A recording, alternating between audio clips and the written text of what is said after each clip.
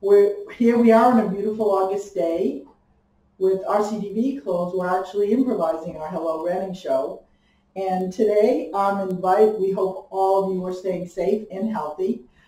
Today I'm interviewing for the September 1 election, Bill Brown, who's been an 87-year-old resident of the town of Reading and a longtime town meeting member. 53 years. Oh, 53 years on town meeting. Bill wanted to have a conversation with us today of why he's supporting the recall.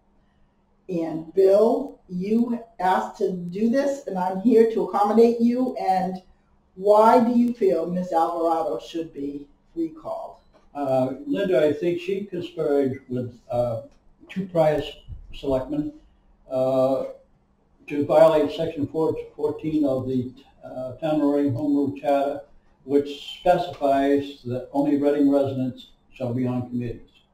And I can go back and give you a little history of that if you think that's something It's not commonly known. No, it isn't. In 2004, the then Board of Selectmen realized that they could not appoint ad hoc committees or whatever. So a charter review committee was convened. I think at the time we had 9 members, of which I was one. And one of the subjects that came up was the non-residence requirement. And I think at that time, as I remember, all 9 members very adamantly said, no, we do not want out-of-town people on our committees. And that was reaffirmed in 2014 when another committee came. So it's been pretty much that way. And part of the reason was that prior to that, they had a gentleman in town that exercised a lot of power, but he was not a resident of Reading. And people got very, very ticked off. They felt that if it's going to be Reading, it should be for Reading. And in fact, the preamble of the charter states that it's for the town of Reading, not for the town of Reading and whoever you might want to be on. So that's basically the genesis of why I feel that she should be recalled. And then along together with the her action as chair during the police chief selection. We'll get into that in more later on. Okay. Well, you brought up the non-residents. That specifically wasn't raised as an issue for the recall. The issue was her participation and her leadership, or lack of it, during the police chief hiring process. Right. And that's what got people to notice that something wasn't quite right. And then the other issue of non-residents also became noticeable because that had been going on prior to many people even aware of it. Yeah. So why, let's see, I'm looking at your notes that you gave me here. How do you feel about her leadership as chair during the police chief appointment proceedings? That's specifically about the recall. Well, as you know, by charter, the appointment of the police chief is strictly and 2 others, is strictly the purview of the town manager. He does not have to do that. The only thing that the selectmen can, under the circumstances, could either approve his appointment or disapprove his appointment. But the town manager went beyond that. He convened 4, I believe it was 4 retired police chiefs to do a search and interview process for him. He also went another step beyond that. He has, I believe it was 7 observers that came in. They could not talk or ask any questions, but they could observe. Observe the process? Observe the process, yes. Of which Vanessa was one. And you may recall at the time, there were 2 liaisons to the police department as things. And in my opinion... Select board liaison. Yeah, select board liaison. Yeah, thank you, Linda. I think, in my opinion, Vanessa bullied the other person out because she wanted to be the chair and so-called run the whole deal thing. And I think she overstepped the bounds on that one. And then, in my opinion, she's, again, kept slowing the process down. She wanted public input. Nothing in the charter says that we should have public input.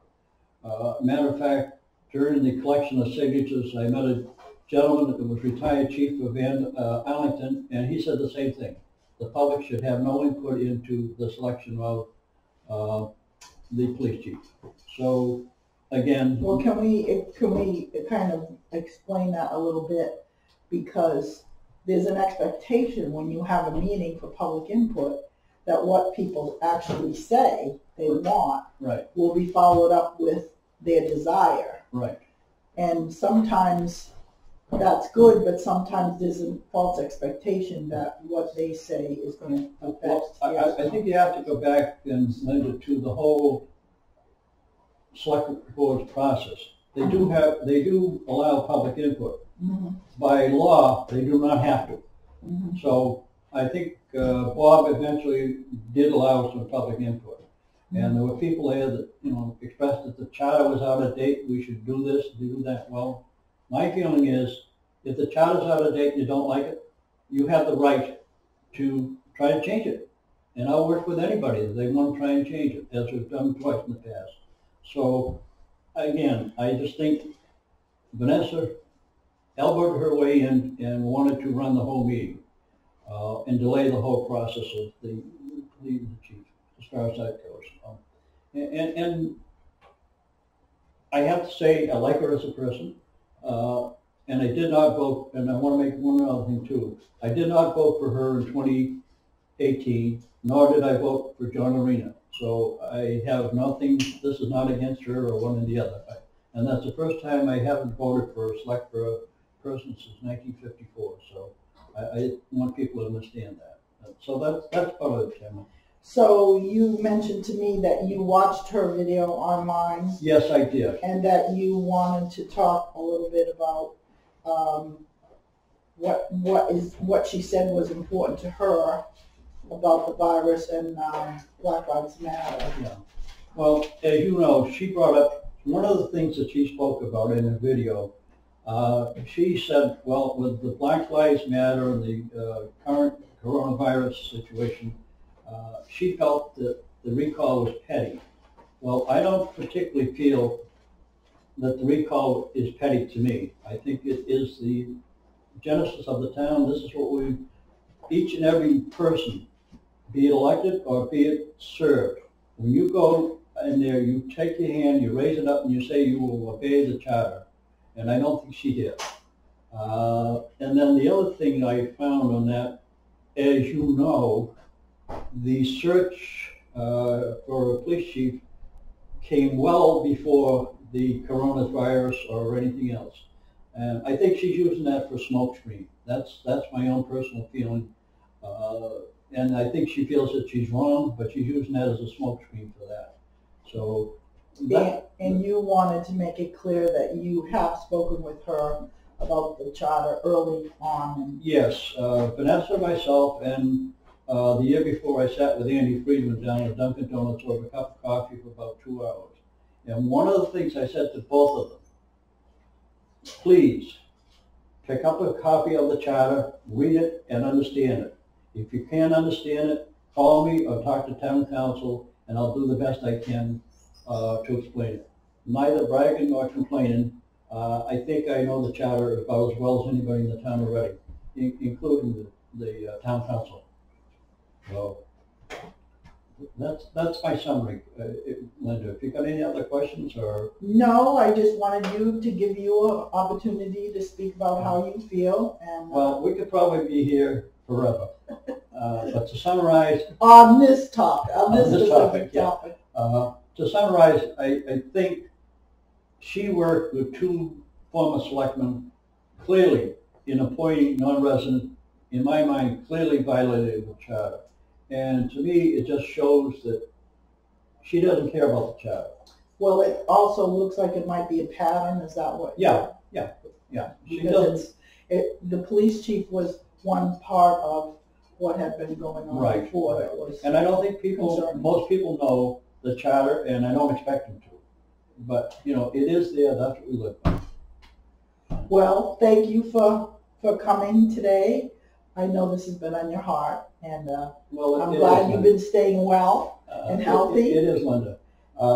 as you know, I have been a town meeting member for 53 years, and I have to say my interest in civics and so forth started in the 8th grade. I had a good teacher. I was the only one that got the question right that he ever asked. I don't remember to this day, it was something to do with electoral college, but I was the only one in the whole 8th grade class that got it, and that kind of got me started on this. The other thing that I'm going to mention, I've had the privilege of voting since 1952. And that was, I registered to vote sitting in my footlocker in Tripoli, Libya by absentee ballot. So when Miss Alvarado challenged my signature on the recall petition, I don't know how she could because my signature wasn't there. In those days, you didn't have to sign, you just walked into the town clerk and told them if you wanted it. So that's it. But thank you very much, Linda, for having me, and I hope that people out there understand it's not a personal item to her whatsoever. It's strictly, I don't feel that she's obeyed the charter, and I think it's a pattern we have to stop in this town, and some others prior to her. There were 2 former select board members that stayed for 1 term. They're gone, and I hope she follows them as a 1-term selectman. Well, thank you. Thank you for watching. That was Bill Brown's opinion. We like to give people an opportunity to share their views on different things, and I think he did a good job stating the subject. So thank you, Bill, and thank you for technical help today. And that's difficult for me at times. Yeah, I got a little stick under the table, but you did well. So thank you for watching. Join us again when we'll be doing Hello Reading. For now, we'll say goodbye.